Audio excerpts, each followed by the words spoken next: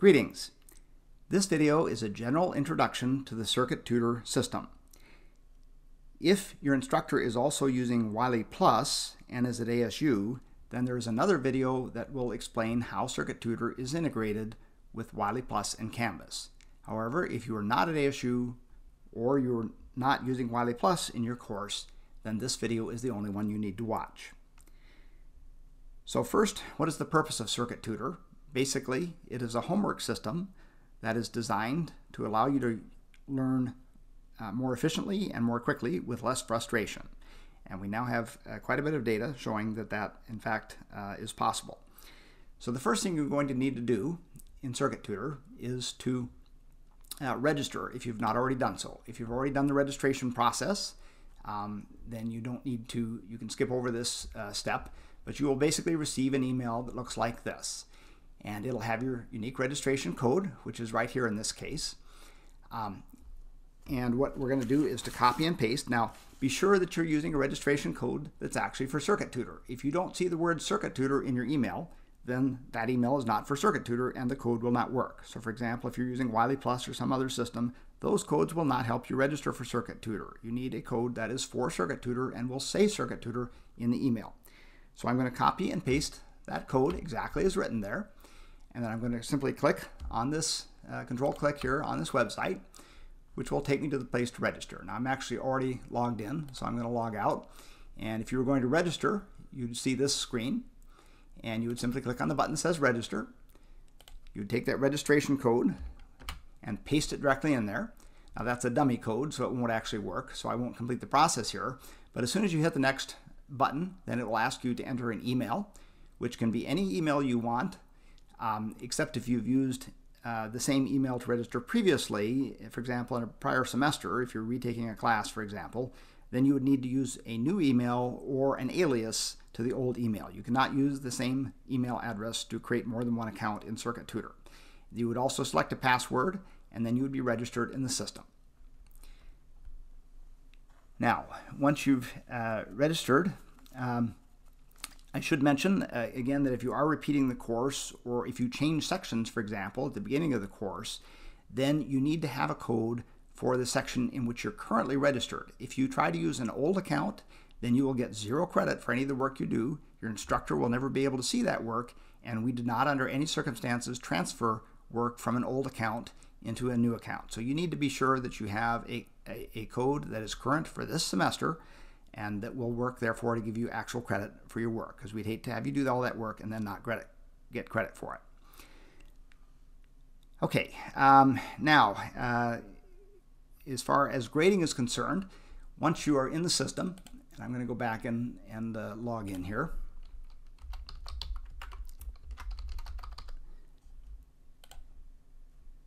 You will see when you've completed things, you notice now everything is red.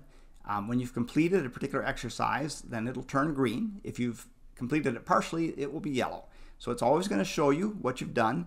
These grades are never going to be lost, and this is going to be your definitive information that you have completed something and that you will get credit for your work. So you don't need to worry about your work not showing up somewhere else, at least not before the end of the semester. This is the only place that the work needs to be shown as complete.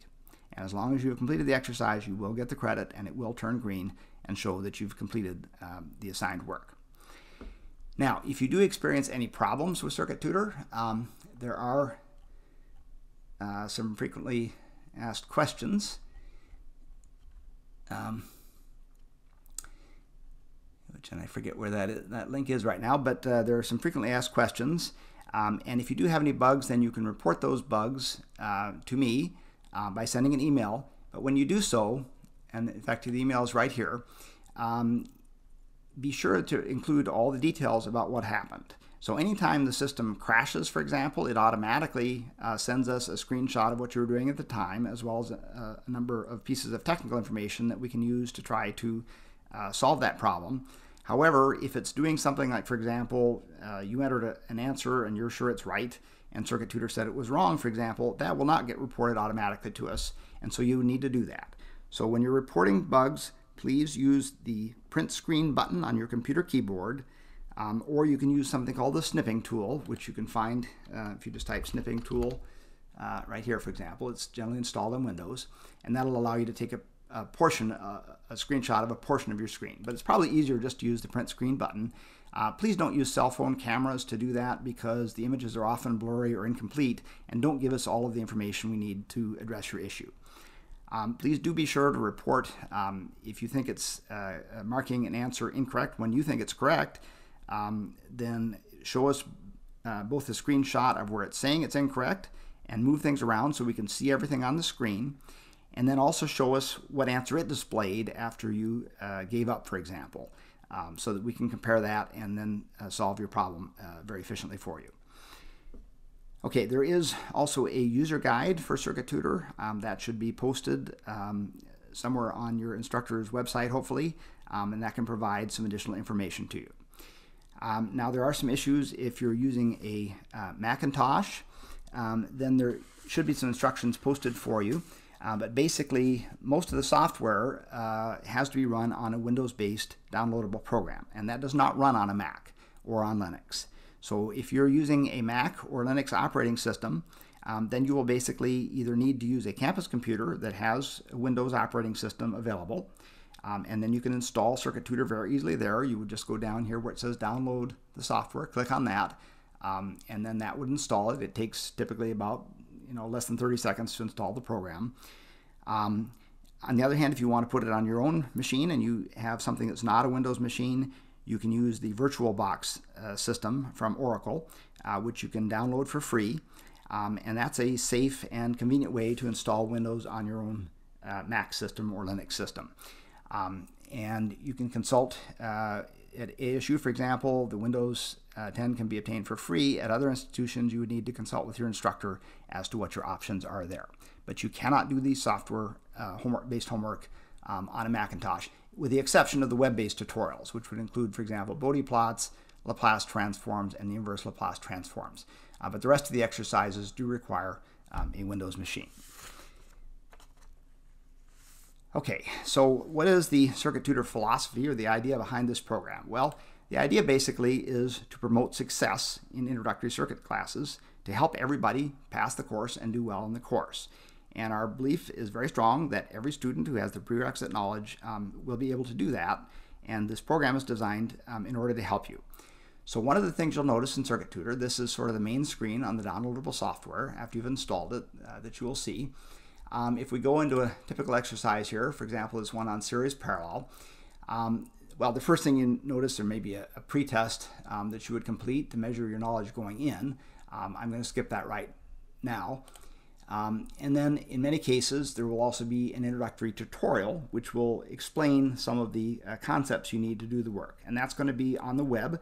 But be aware that completing this introductory tutorial does not give you credit for the exercise. You have to come down and actually complete the required levels of the game in order to get credit. So the introductory tutorial is to help you, but it does not count for the credit. In tutorials that don't have the introductory tutorial like this, then you'll need to rely on your lecture notes and your textbook to provide that background. So I'm going to skip that for right now. And one of the key features of Circuit Tutor is that we have multiple levels of difficulty that are gradually graded. They start out typically very easy problems and work their way up to more complicated problems. And there may be anywhere from 2 to perhaps 4 levels of difficulty in each exercise. Also notice that you have the option to show completely worked examples at any of these levels, which will correspond almost exactly to the problems. Now, the problem won't be the same, but it will be very similar. We use the same exact program to generate the examples as we do to generate the exercises. So you're guaranteed to have something at the same level. So for example, here's an exercise in the series parallel thing where it basically shows you some elements that are in series, and it'll walk you through this, showing you those in series, these are in parallel, and so forth. And it'll also give you detailed explanation. Oftentimes, if you want a more detailed explanation of something, you just ask for that, and it'll give you actually a very detailed explanation of everything. I'm not going to go through this in detail right now, but that's the general principle. Then when you do an exercise, you'll see a very similar type of problem. And again, this is just generic. This is one type of exercise. In this case, you would just click on these elements to identify things that are in series and parallel. So that's the general approach, is that you have both exercises and examples that are always the same. The other thing to notice is that all the problems are actually going to be different for every student. And every time you generate a problem, it's going to be actually created on the fly by the computer. So if I were to click this problem here, I get one. Now if I were to give up on that and ask for another, then you notice it's a different diagram. And that's always going to be the case. Not just the numbers in the problem, but the actual circuit diagrams are always unique. And one of the things that means is because we randomly generate our problems, there's no such thing as a solution manual for this system. So don't bother looking for one online because it wouldn't be helpful to you. And obviously you cannot copy your friend's paper either. And so basically the idea is to try to reduce the temptation to do something that would actually not help you learn very well. And it's also, the other benefit is because we randomly generate these problems, we can give you an absolutely unlimited supply of exercises that are fully explained. And furthermore, if you, for example, can't figure out a particular problem, say you look at this and say, I just don't know what to do in this problem, I can't figure it out, well, that's fine. All you have to do, you'll always have a button here that allows you to give up. And notice also that there is help, and in most cases video help also available that will actually show you how to work a similar problem, not this one, but a very similar one. So you can use those options, but if you still can't get it, you can always give up, and that will not decrease your score in any way. So you have no grade penalty for giving up. Obviously you won't get credit for working this problem because you didn't finish it, and if you get close to the end, then you may be less anxious to give up because you wouldn't get credit for it, but you can always repeat another problem of exactly the same type. So there's no grade penalty ever for giving up, and that's an option you can use because when you do give up, it's going to show you the answers, and that will hopefully help you learn so that the next problem, you'll be able to do it hopefully on your own. And if not, you can give up again as many times as you like. There's never a penalty for giving up. Now, one of the things you'll notice when you do this is that if you make too many mistakes on a problem, you will lose credit for that problem. And sometimes people ask me, well, why do you do that? Why do you limit the number of attempts? And the answer is, it's not really limited in the sense you can always keep trying as long as you want. You're just not going to get credit. But the reason that we basically limited that is that if you succeed at a problem simply by guessing, by putting in many different answers until you find the right one, that doesn't really demonstrate that you understood the principles. Because if you understand the principles, then you should be able to work the problem without making very many mistakes. Now, we all make sort of dumb mistakes now and then just by accident, and so that's why it does allow a few mistakes to be made. But the idea is if you're having to guess too much, basically it means that you don't yet understand the problem. And so we want you to continue working so that you'll be able to do well on the exams. Obviously on the exams or tests, you won't be able to just keep guessing until you get the right answer. And so we want to make sure that you're adequately prepared for that. So that is why we limit the number of wrong answers that are allowed. But again, there's never any penalty. If you lose credit for a problem, you can simply work another one. So you'll always get the full credit. And the grading is based on completion of the exercise. It is not based on your pre-test score. It is not based on your post-test score. Although I would say if you're getting a low post-test score, that does indicate that you probably need to go back and do some more exercises just so that you'll be able to do well on the exams. Likewise, if it's taking you a long time to work the problems, that's probably also an indication that you don't understand it as well as you probably should. And that would indicate, again, you should probably come back. And even after you take the post-test, you always have the opportunity to come back and practice more. So when you're reviewing for a test, for example, you can come back and do some of the exercises again as many times as you like. There's no limit on that. And again, there are always going to be new exercises, so you won't get bored just doing the same ones over and over again. Okay, now one of the other philosophies here is this involves what we call step-based tutoring. The idea behind step-based tutoring is to help people learn more efficiently, and there's actually quite a bit of research that shows that it does, both with this program and with other types of educational software. So to give you an example, let's look at a different type of problem where you're actually going to write some equations for a circuit diagram. So for example, here's one on mesh analysis. Again, we have multiple levels here, and we have to work problems. So when I work a problem here, it's going to, well, it gives me some instructions first, but it's going to basically accept every step of my work. So for example, if I have to write equations, it's going to look at every equation as I enter it. Now, a conventional system, you'd have to write all the equations and then solve them and get a numerical answer that you put in at the end.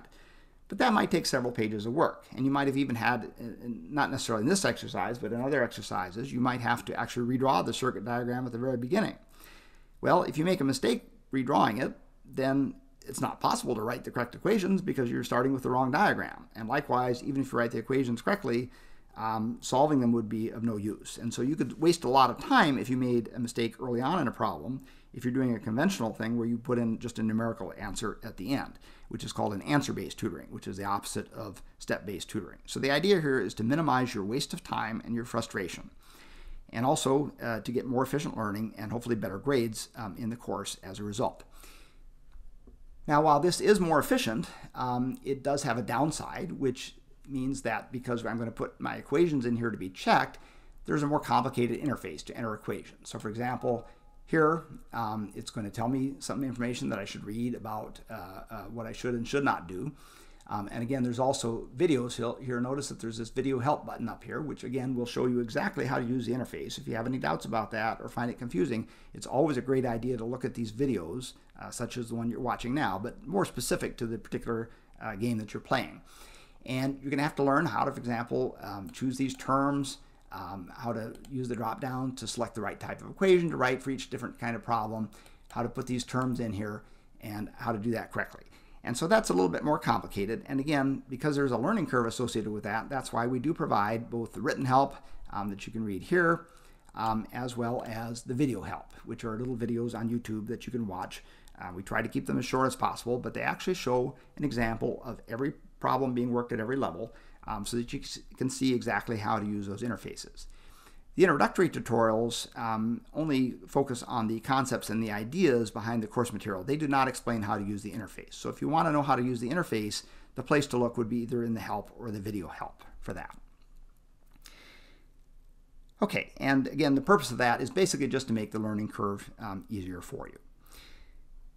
Okay, now one of the other things I wanted to show you is, for example, here, there's 4 different levels. Notice that these are all available right now. And what that means is if they're all available, if I think that I already understand how to write mesh equations, I don't have to do the easy and the medium and the hard levels. I can go straight to the mastery level. And if I complete the mastery level, I will get credit for those earlier levels. Now there are some exceptions to that. For example, if in this case the mastery level covers all of the learning objectives that are in the earlier levels. So therefore, if you can do the mastery level, we're pretty confident that you can also do the easier levels. Now, if you don't understand the topic very well, or you haven't done it before, then you may want to start out on the easy level. That's generally what we would recommend. But if you feel very confident in the material, you can skip up to whatever level you think is appropriate. If you find it's too hard, again, there's no problem. You can simply go back to an earlier level, whatever you feel that you need to do in order to be successful in completing the exercise. But generally, if you complete the mastery level, you will get credit for all the other levels too. And so that's an option that you have that you can select. Now, in some cases, if all of the learning objectives are not covered by the highest level, then you may be required to do more than one of these levels because there are additional learning objectives that are covered in those levels that are not in the mastery level. So in that case, you won't have as many options. But in this case, you could actually start right on mastery. Okay, so that's something to keep in mind. Now, let me go back into that equation interface again. And I know you won't probably know the technical details of how to work this, but let me just offer a few hints when you are entering equations. One of them is that you have to select the right type of equation. And this is explained in the video help as to how you would pick the right type of equation. So I'm not going to go into the details of that right now. But once I pick that, then I would select terms. And I can click on those to bring them down into the place where I'm going to write my equation, or I can drag them. Sometimes the clicking doesn't always work perfectly, so you may need to drag. And once I've got the terms down there to form an equation, of course, I will always have to have an equal sign in my equation, because if you're writing equations, by definition, they have to have an equal sign. So if you don't have an equal sign, it's not going to work. And normally, of course, this equation should meet the normal rules of algebraic syntax. So, for example, you couldn't have the equal over here, because that wouldn't be a valid equation if you wrote it by hand. So it's basically the same thing as writing it by hand, what makes sense algebraically, and then it will be accepted. Now, one of the things that you, and also if you put a term in that's incorrect, for example, you say, oh, I didn't need that one, I needed one of these, well, you can just drag it out there like I did that, and then drag a new one in its place, and maybe put that one back. And you can do that as many times as you need to or you can even clear the equation and start over again. Now you have to fill in these blanks. For example, n means that's going to be an integer. So I might put in there a 1. And then I can use the tab key, which is a very convenient hint, to go to the next field right away. And maybe put that in as 2, and maybe that's supposed to be 1 ohm or something like that. And then I can just tab right along with these fields and very quickly fill things in. So that's a hint you can use to do that quickly. Now you may wonder, do you have to have the equal sign over here? And the answer is no. You could put it on the left, for example, put the 0 over here. Or you could put some of these terms, for example, on the left side of the equal sign and not even use an equal sign. As long as it's algebraically correct, it generally will be accepted. Now the only exception to that is sometimes that you cannot put in a single term that combines multiple elements together. So for example, if you're writing a KVL equation here, for example, for this little loop, there would be 3 terms you would need to have. Don't try to combine those into one, because that will not be accepted. And likewise, you cannot substitute one variable for another variable. But otherwise, algebraic equivalence is accepted in the system. Another thing to be aware is that sometimes the solutions will actually show you things where there's multiple equal signs, or what we call a compound equation. For example, it might have something like this and then actually have a number at the end or something like that. You cannot do that when you're entering an equation. If you try to check that, it's just going to tell you that you can only have one equal sign in an equation. So don't try to write things exactly the way they're shown in the solutions, because generally that's not possible to do if you have more than one equal sign. Okay, so as far as help on the individual tutorials, I urge you to look at the video help specific to the tutorial you're looking at. That will explain a lot more details. This has just been a very general overview of the system. So good luck in using the system, and I hope you find it enjoyable. Thank you.